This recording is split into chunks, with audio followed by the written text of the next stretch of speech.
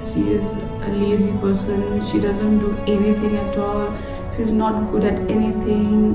And my mother is always, as a mother, she used to defend. My parents had no tagline to brag about. So I was lost. That's why I was like, who am I? I'm good at nothing. Even if I try hard to study, but it doesn't happen at all. I felt guilty and I felt helpless that I couldn't be this perfect daughter they were hoping for.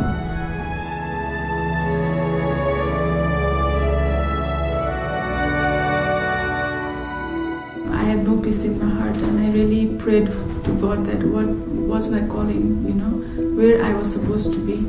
So I prayed and I heard God's voice distinctly telling me that my calling is in performing arts. A girl pursuing a dance ministry was not that acceptable. Whatever I was doing is actually God's plan, and I was called to do it.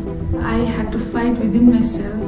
I had to fight with the society. I had to convince my parents. Whatever I was doing is actually God's plan, and I was called to do it. My confidence about my future was only with God.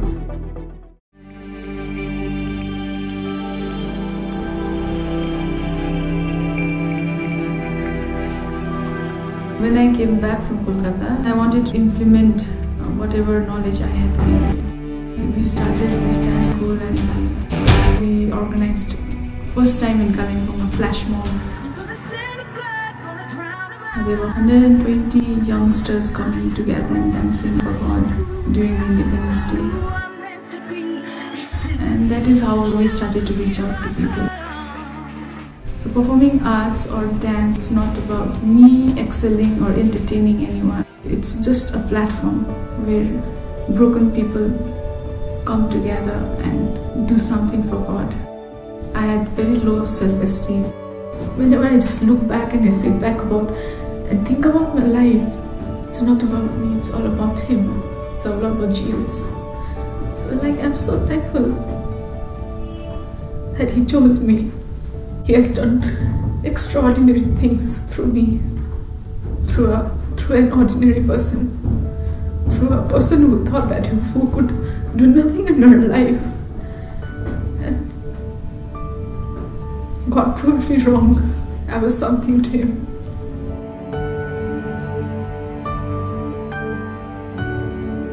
No matter how many times you fail, or no matter how many times you're disappointed and people have tagged you, you are the son and daughter of the Most High. That you are capable of doing anything when you have God in your life.